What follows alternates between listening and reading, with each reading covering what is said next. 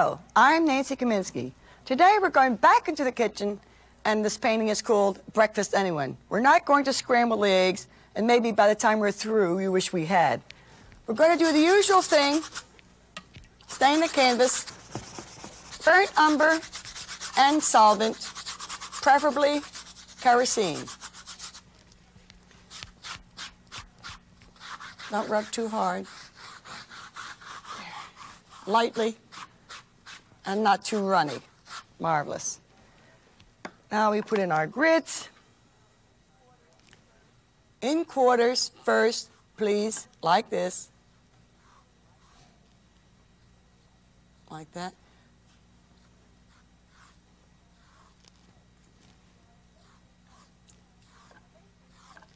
Now in painting eggs, sometimes you'll find that simple forms are much more difficult because it's rather difficult to create an effect with a form that is so simple and so smooth. But we do it with color. Fine. Now, let's put our large bowl with the eggs in first. It goes in this corner, and again we draw the square first, like this. This bowl has a very interesting lip. I wish we hadn't done it so interesting, but you'll survive. It has a thing like that, which is rather attractive. Gives it a little interest because you don't want just a plain vanilla bowl. There we are, like that. Fine. This goes down like this. Let's cut the bowl in like this on both sides and round it off the same as the top, like that. Now there's our bowl. Next we have a lovely coffee pot. That goes in this corner. There again, it has this kind of shape.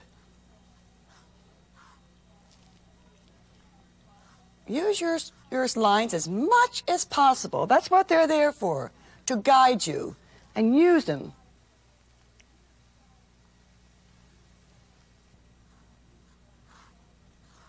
This has an interesting top, like this.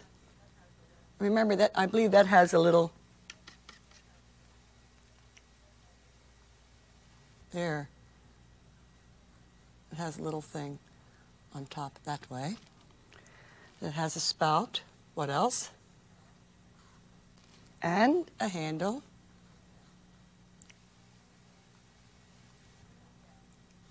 Now there again, it's an interesting pot.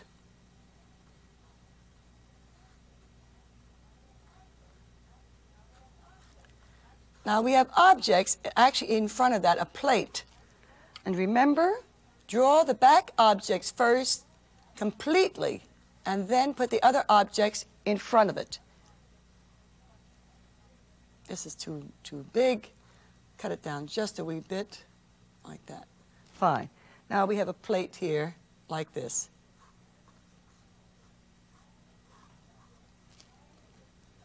Now we're seeing this in perspective, so it's like that. Wide in the middle and narrow on the sides.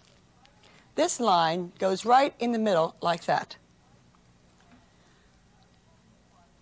Now because you were watching, and I want you to be able to see what I'm going to put in the plate, I'm going to erase this. And this is why this underpainting is so invaluable and so important. It's very easy to take off with tea paper, like that. I had to erase it. You don't have to, but I wanted you to see the eggs in the middle. It's a broken egg. It's a very interesting technique. We have the yolk like that.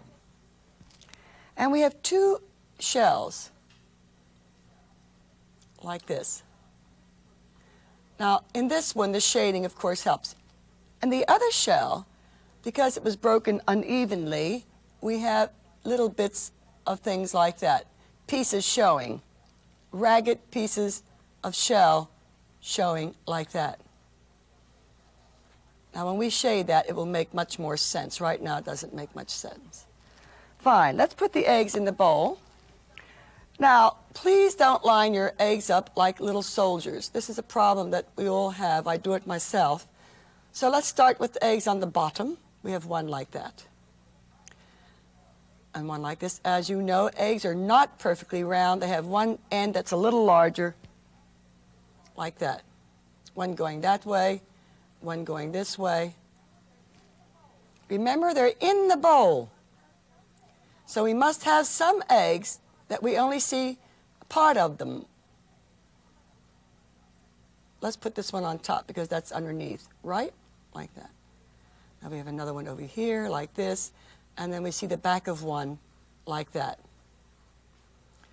I think it, oh, well, there's another one. Oh, dear. Well, it's a dozen of eggs. Now we have two on the, at the base or on the table, like this, which brings down the color and completes the composition.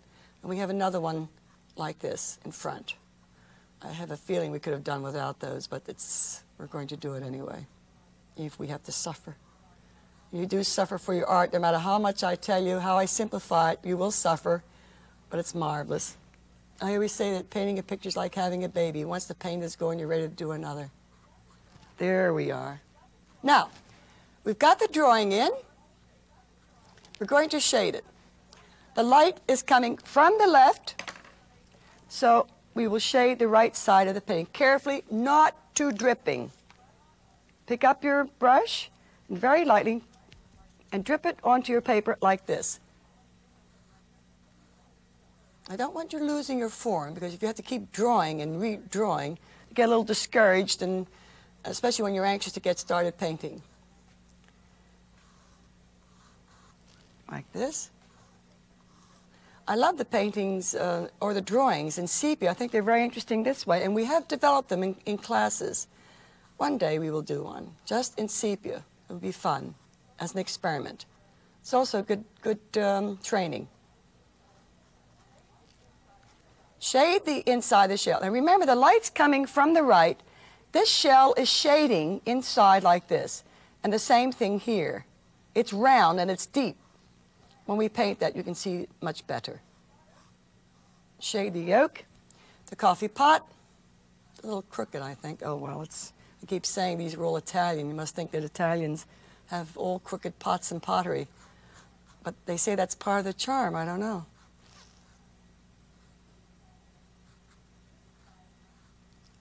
Like that. And inside the handle, that way.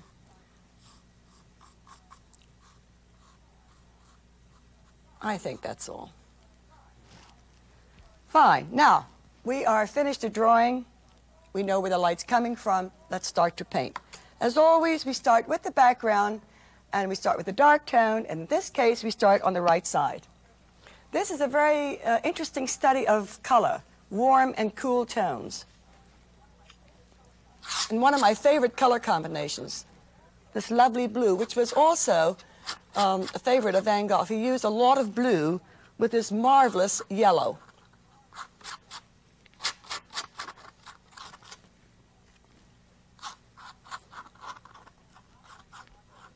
Outline your objects. Try not to lose your bowl, especially if you're a beginning painter, because it gets to be a little worrying. And what I want to do is to give you as little to worry about as possible while you're creating.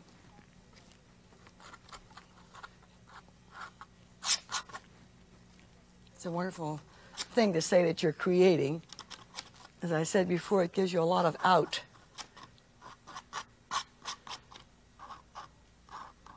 There we are. Go all the way over, like this. Use flat strokes. And don't be afraid to put the paint on. I would use the bottom, the dark tone across the bottom like this in this case.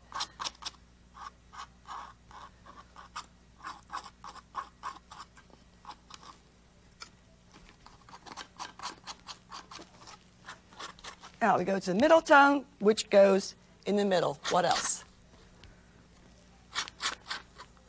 These are things you will remember, because we do the same thing over and over again, and you will remember it. When you become experienced, you can make your own changes. But you will know what you're doing and you will have something to start from. But for now, do as I tell you.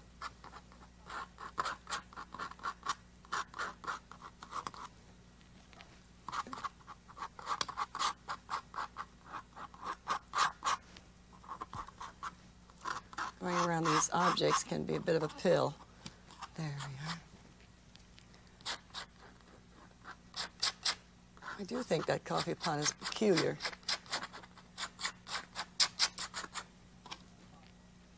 Across the bottom, like this. Now, let's go to our light tone. This is called Tones of Yellow Ochre. Yellow ochre is not an unusual or sophisticated color. It's a very ordinary color, actually.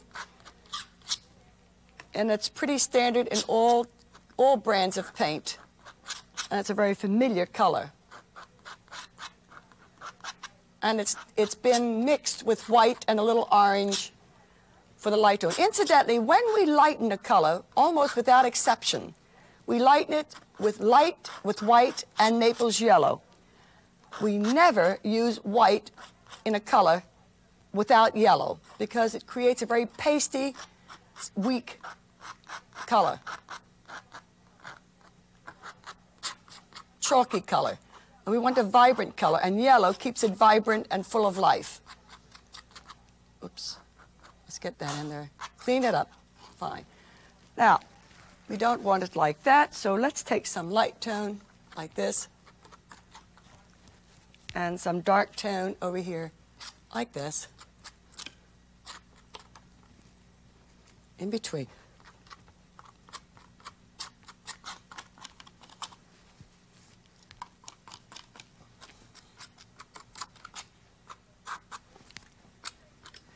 Don't be afraid to even go over your object a little bit because you won't lose it.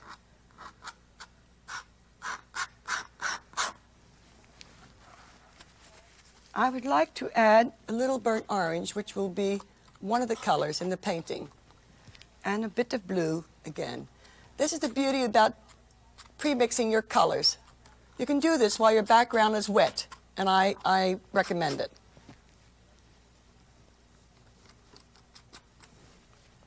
It keeps your painting harmonious and relating all the objects with the background. Let's put our base in, or our shadows under our objects. We'll do that right now. A little purple up there like this. Go under the eggs, like that. Under the bowl. Now, admittedly, I've been painting a while, so my strokes are much easier. They flow better, only from practice. But when you've been painting a little while, you'll have the same facility. But don't be discouraged if you're not flipping around like I am. I mean, while I'm painting anyway. All right, just leave that for the moment.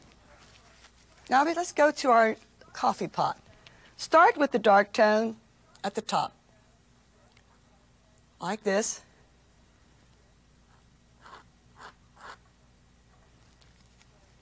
Go down this way, and then over. Like this. And on top of the spout with the dark tone, that area is not getting any light. And all the way down to the base. Now, of course, the rest of the pot is behind the blue bow, so naturally you stop there. I think my coffee pot's going to be a little fatter than I planned, but worry not. It looks like the kind of coffee pots that the old miners used to use. They had them in the westerns, you know. Fine. Middle tone.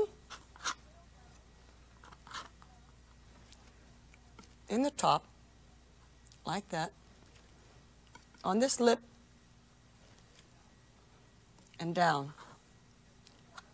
Let's go to the handle, which is the middle tone. Then the light tone, like this. Now, I can straighten that out in just a moment for you so that it looks for real. There. This is the light tone.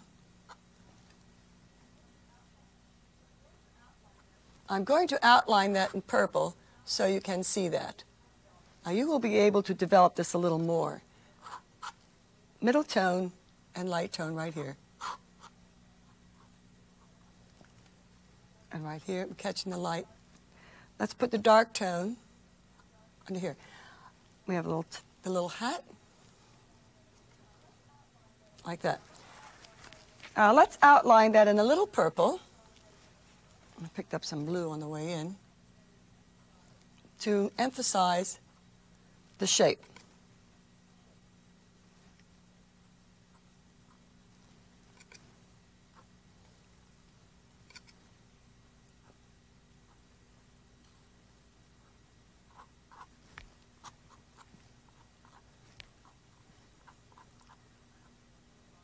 And a little dark place right here in the spout, like that. There we are.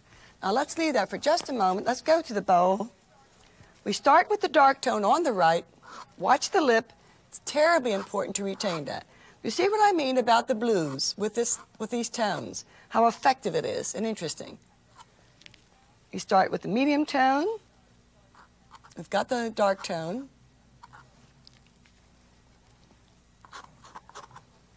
Down on the side, like this, and over. Flip it off if you've made a mistake, which I've just done. And underneath here, like this. This is the dark tone. We're still with the dark tone.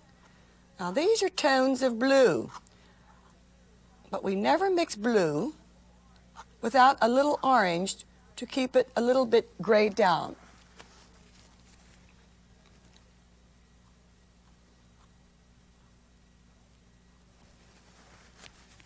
Let's go to the middle tone in the bow, like this. I'm going to clean it up in just a moment, but for now, get all the color on, all the tones, like this.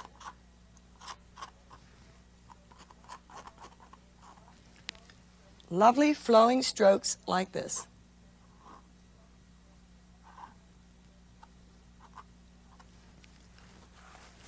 I'm going to outline in a little purple, and especially around the eggs, like that.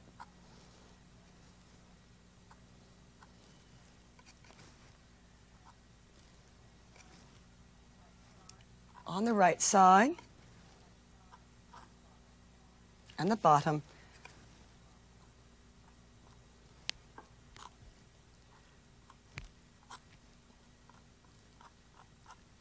Like that. I want to emphasize this one right here. Okay, let's leave that for the moment. I want to come back to that pot, but I would like to work on the eggs because eggs are something that you haven't done before, and we've done vessels and what have you. So I'm not too concerned. Oh, I am a little worried about this side here. I must do this. There, let's leave that. Fine. Now let's go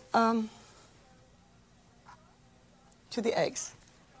We start with the dark tone on the right side. Just a second. See, a typical artist. We start on the right side like this. Put your dark tone around the egg in the shape of the egg like that.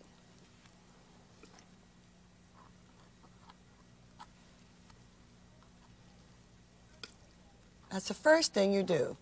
Put your shadows in always. Always work from dark to light. Also, it retains the shape. Now we're going to use the middle tone on the other side. Before we do that, let's go to the light tone. Like this.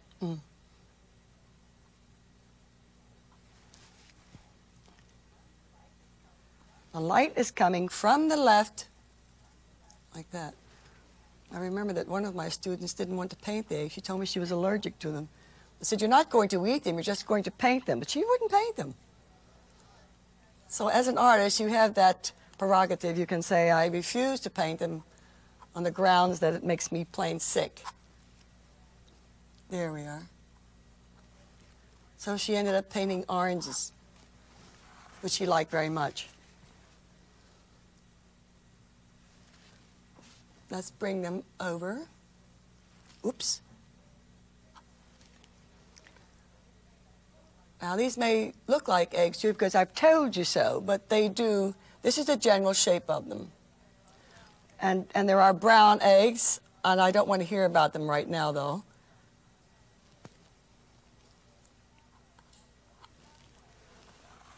Now we're going to outline those eggs in little purple. God, what would we do without purple? I don't know. When we darken a color, we always add purple. It's much better darkening agent. When I was learning, no one told me, so I added umber, which is brown. And of course, I ended up with a dirty brown color. But with purple, it darkens your color without destroying it.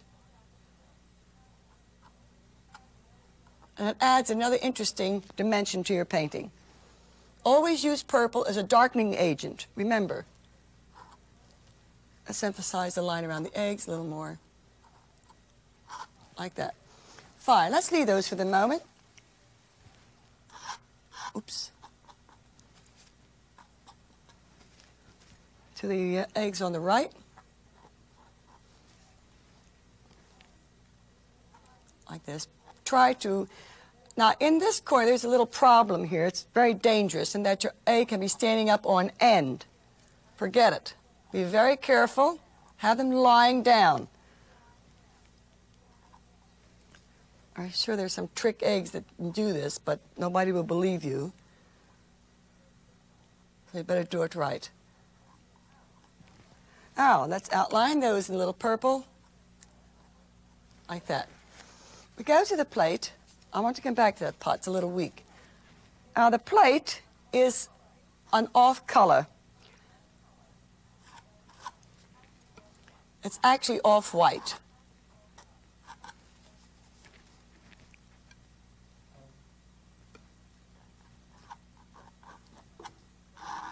This is the most difficult part.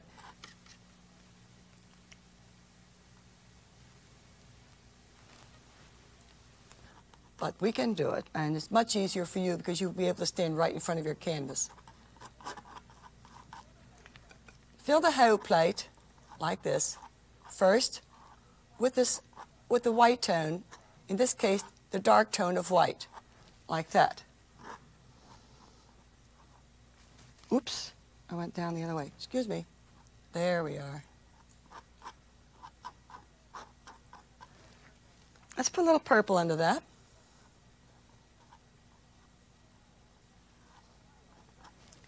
Now we're going to put our highlight on the edge of our plate. Now. Like this. We're going to do the egg yolk, yellow ochre on one side, like this, and then a little medium tone, like that. It's a very good egg, very fresh egg. And then the Naples yellow on the other side, like that. In doing the eggshells, let's leave that for just a moment. In doing the eggshells, the light is coming from the left, and this creates a shadow inside. So we're going to do this. That's why it's important to have purple underneath.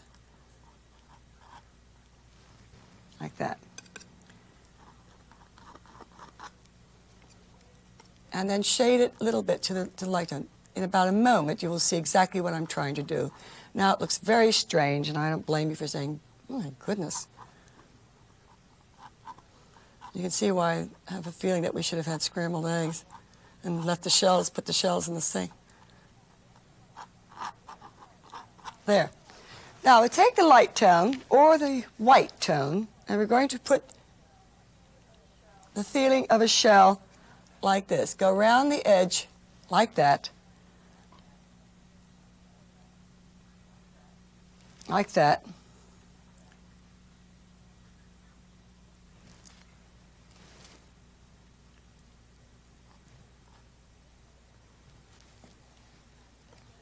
And in this shell, we're getting it on the inside.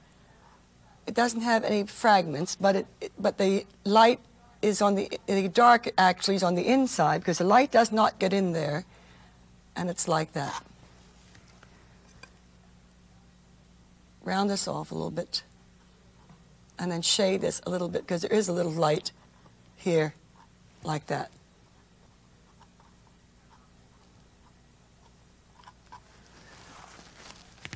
Now I want to put the highlights on the, I think you get the idea. I want to give you the highlights on the objects, on the egg.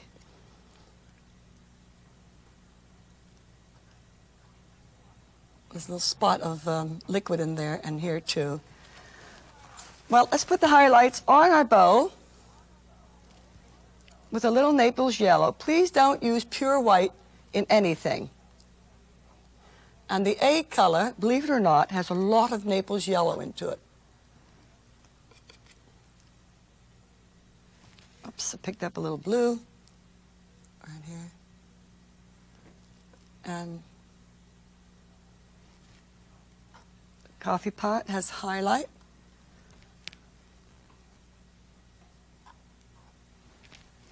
Like that. And I really would like to touch up our spout. It's a little weak. Oops. There we are. And right here. Like that. Put a bit of orange right here like this.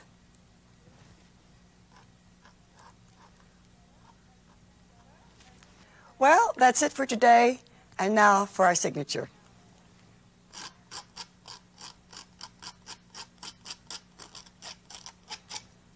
Goodbye for now.